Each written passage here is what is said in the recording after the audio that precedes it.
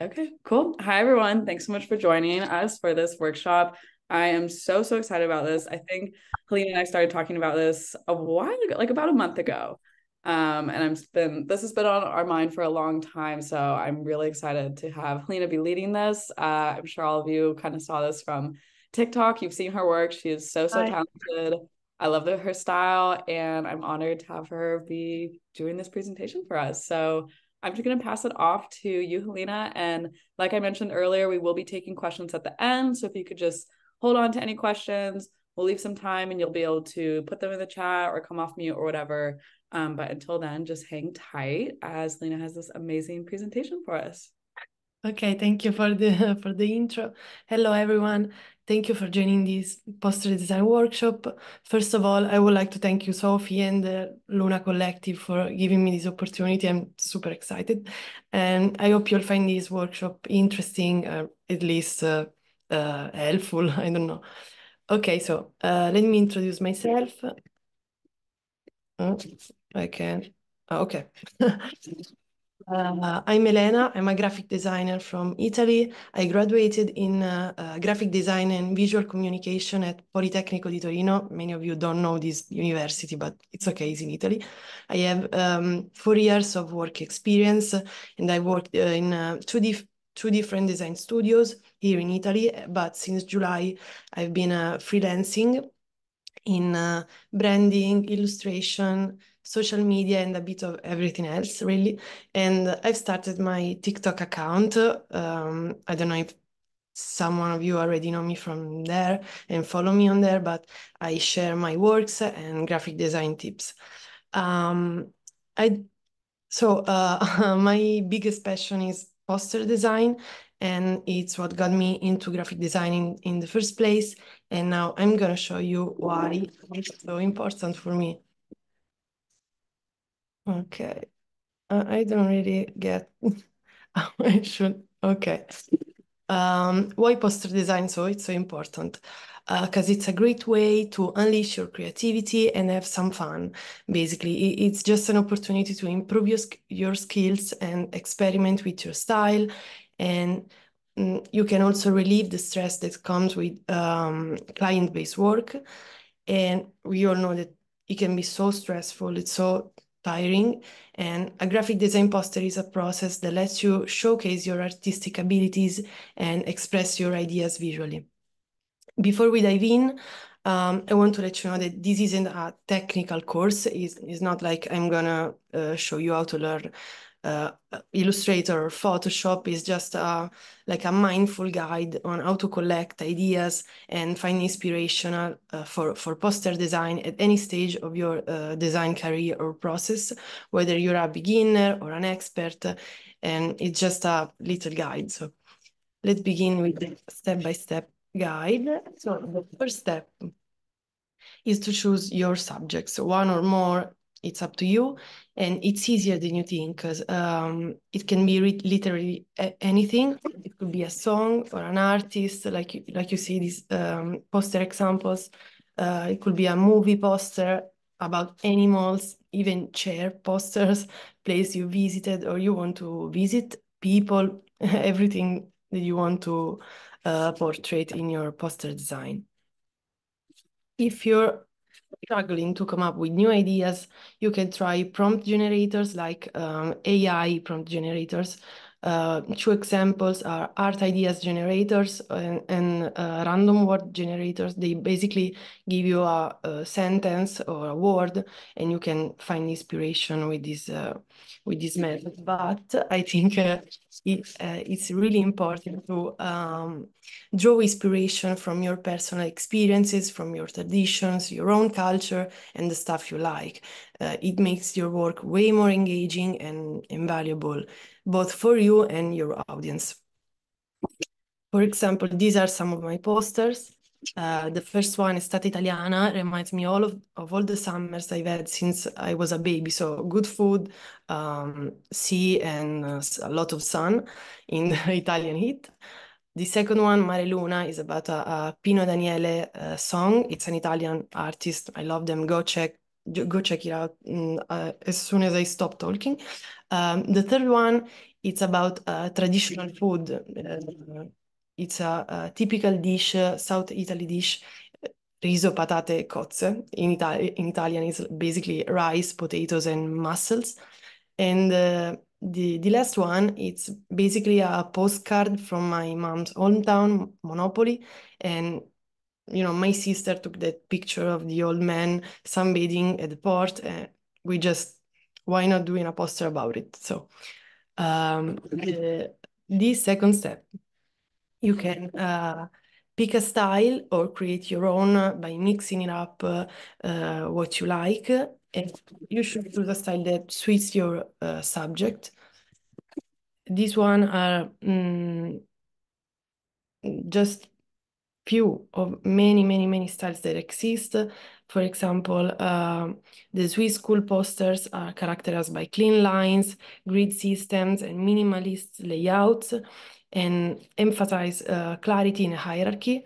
Brutalist poster design, it has big, big, big fonts, modern fonts. Um, Futuristic visuals like emojis, futuristic images, and star color palettes and striking images. The vintage ADV posters, like the Apple posters, Nike old posters, you can find it all over Pinterest, and draw the aesthetics from like it's like they try to use classic typography, muted color, and a nostalgic imagery. The psychedelic poster, this I love that band. It's like a 1780 rock band, and they use vibrant colors, intricate patterns, and distorted typography to define like that surreal and mind-altering experience that was really, really common in the 60s. The Y2K posters are really common in this period. You can find it all over Instagram, Pinterest, TikTok. This one is by Bottega Veneta. They embrace a digital nostalgia. They blend bold futurism with like glitching aesthetics, capturing the spirits of the early 2000s, while the punk posters are raw, rebellious, often DIY, and uses bold graphics and drawn elements and gritty aesthetic, really, to convey this sense of anarchic energy. The element that defines all these posters are basically colors, typography, layout and grids, and visuals, so images and illustration. Colors not only establish the visual identity, but also evokes emotion and communicates the intended messages. You can find super nice color palettes on Colors with two O's, and I suggest you to read this book, A Dictionary of Color Combinations. You can find it on Amazon. It's so tiny, it's super cute. The second category is typography. Is fundamental because the right font size and the arrangement of the fonts in the page enhance readability, reinforce the theme, and contribute to the overall visual appeal of your poster. You can find font pairings and font examples on fonts in use. I really suggest to use the site like a Bible, basically. Grids and layouts ensure an harmonious and organized visual system. They create hierarchy, and they guide the viewer's eye through the informations of your poster seamlessly and create a balanced composition. Also, another recommendation, Grid Systems in Graphic Design. It's a great book about grids. It contain everything that you could ever imagine about grids. Then the visuals, images, and illustrations are the visual anchors that breathe life into a poster. They convey the essence of the message, and of course, if you possess illustration skills, use your art. The same concept applies to photographers and any other skill. Just use what in your poster, what you like to do and what you know to do to just make your poster your own and your personal project. The third step is choosing a poster design method. There are typography, 3D art, photography, illustration, and so many more. of course, don't be afraid to experiment in this step. I've seen a TikTok creator like designing a poster by scanning an egg with a printer, and I don't remember his name, but it was so cool. So don't be afraid of experiment, use unconventional techniques, and everything is possible basically. So typography posters focus primarily on the art of letter forms using creative fonts, layouts and arrangements of the font to convey a message. And 3D art, this poster is by my boyfriend, by the way, the 3D art poster. Leverage three-dimensional graphics and effects to create depth, realism, and visual engaging experience. Photography posters showcase like the power of visual storytelling. They usually use small and short text to convey the message. Illustration posters bring concepts to life through hand-drawn or digitally hand-drawn artworks, and they offer a unique perspective of the author thought of process and ideas and themes. And the interpretation is so various of an illustration poster. Collage posters combine disparate elements like images, textures, text to create a visually rich and layered composition. So there are so many techniques for poster design. You should just find your own and try what you like, basically. The first step is mixing all the ingredients together and you have your first poster design. Of course, as I said, this was not a technical guide, but it's so important to find the right inspiration. And don't worry if you suck at first at your poster design. It's all part of the process. I personally love to look at my old poster design and hating them, literally. I cringe so much when I look at them, but it's a great way to notice the progress you've made in the years. And so, if you're interested in knowing all the poster designers that I've used in this presentation, I put the credits here. Maybe I should upload the presentation to my website so you can download it. If you have any questions, we can answer it right now. Yay, thank you so much. That was amazing. You really covered a lot in a very like high level way by still like letting us dive in. Thank I you so personally much. like I just love your style. I'm sure everyone here is because of that as well. Thank you so much. But I like how you really touched on like it's such a range, you know, and like I feel like finding the inspiration. Like I loved how you talked about looking back. It's always like fun to see what you used to make and kind of cringe, but that's like part of Thank the you. creative process, you know? I hate my old posters. Like I don't want to look at them. That's how you know you've grown though, and like that must be like Yeah. a cool feeling as well. So we're gonna open this up to questions. Feel free to put any in the chat and I can read them aloud, or raise your hand and I can call on you.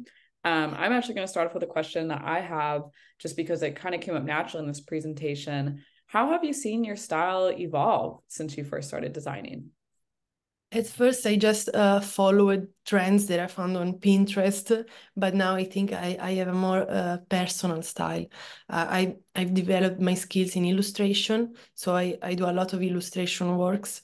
But before I just copied what I liked on the internet and just do a poster about it. But now I prefer to, you know, try to experiment with my own personal culture. Like as I was saying before, trying typical Italian dishes, recipe, stuff like that, but put it in a poster, basically.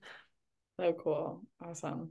Thank you. Okay, we have Nick. I'm letting you unmute. Let me know if that works.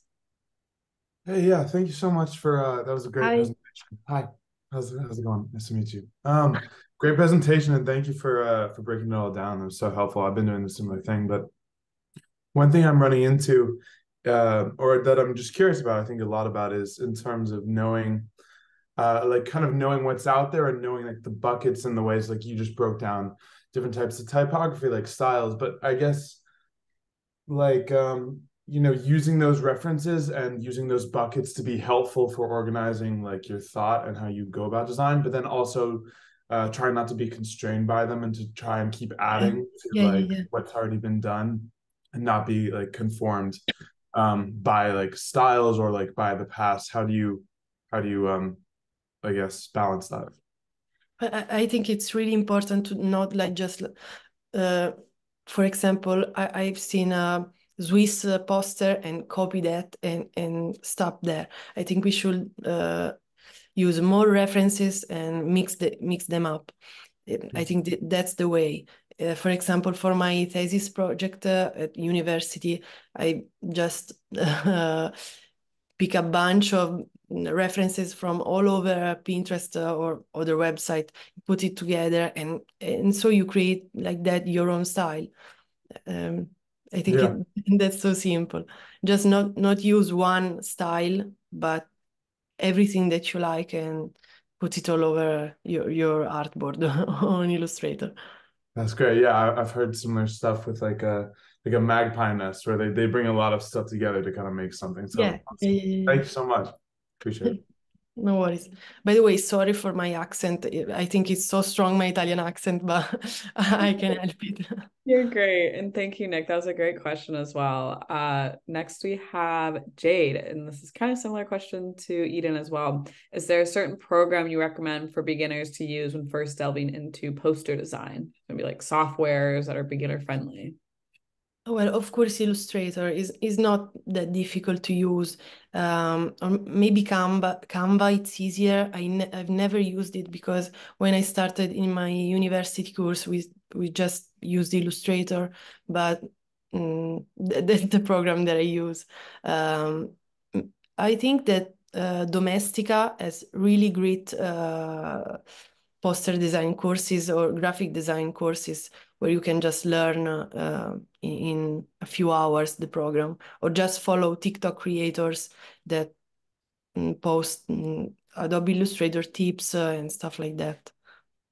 Awesome. Yeah, I have found like the world of tutorials on TikTok to be so Yeah, insane. It's yeah, like really helpful. And it's a nice mixture of maybe I'm inspired by what I see, but I end up creating something totally different. They can walk me through Mm, it and I'll still make something you wouldn't know that I followed that tutorial essentially. exactly. That's awesome. Before discovering TikToks, I just spent so much money on online courses, but now you can just type Adobe Illustrator tutorial on TikTok and just find a lot of tutorials. Definitely, definitely. Well, I guess since we're on the TikTok conversation, how has this platform, how has TikTok as a whole helped with your career? Are you getting gigs through TikTok or is it just A an lot. for you? I didn't expect that, but I started TikTok in about August, I think, so not really long ago, but it's like it grows so fast, and I found two or three big clients thanks to TikToks, and this is so amazing. I will never expect that. And people are so nice. I don't know how to say it. I thought that I would receive a lot of hate comments like "your work sucks," but they were everyone was so nice. Your work is amazing. I Thank you. like this question. What is the art form that you draw inspiration from the most? Paint, photography, music, etc.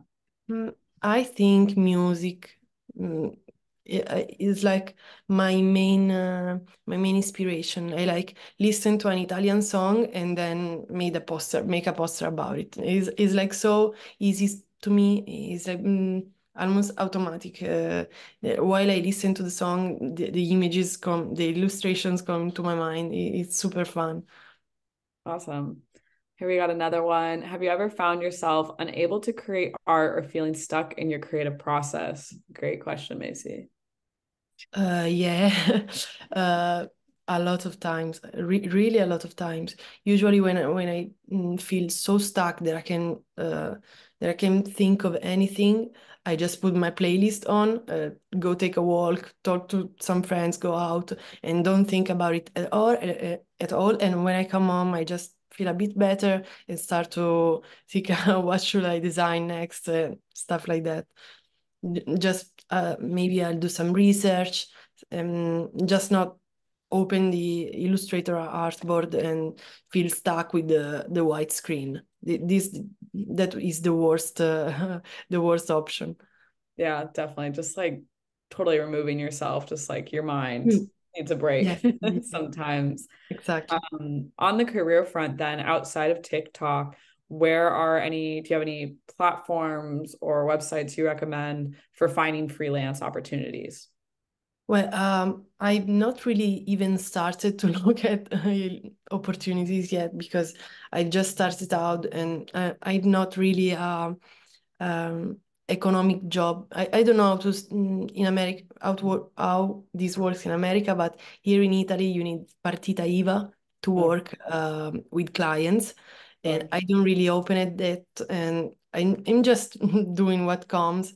And in the starting of the next year in January, I will set this unofficial studio and start to work and start to search client actively. If you Yeah. know what I mean. Yeah, that's so cool. That's really cool.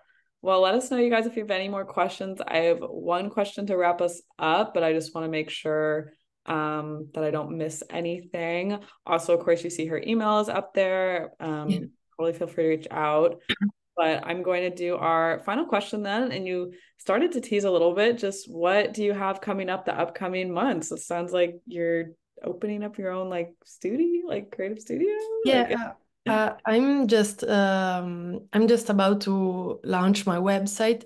Um, there is already the website on my presentation, but it's not complete. But if you want to look up just for reference, or if you want to look up portfolio for inspiration, there's my portfolio website. I have a collaboration ongoing with Type Department. They send me their free fonts. They send me their fonts for free, and I just made posters, and I've used some of their fonts for this presentation. And soon I will be opening my own studio, one-person studio, in the following months. But it's just an exciting period because I've always worked with studios and like an employee, but now I'm on my own, and it's so scary, but also so exciting. oh, that's huge. Congratulations. That's like a Yeah, huge thank you. step. Yeah, scary, but also amazing. You're gonna Yeah. feel just incredible when it all comes together. So we have one last question from Autumn. This will be our last question, and then we'll wrap up. Is there any specific resource you can recommend for learning about different poster styles? Of course, Pinterest is like many designers, senior designers, hate on Pinterest. But if you know how to find the right stuff, it's so useful. And of course, graphic design history books. Just type on Amazon graphic design history book, and there are a lot of them. And do your research is so important to learn history of what you do. Like wherever is photography, illustration, history is the most important part, and stuff like that.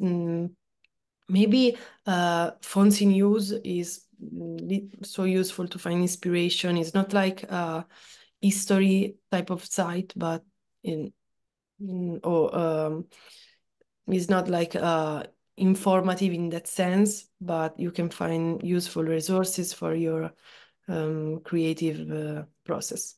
Yeah, great question and great answer. Yeah, thank you.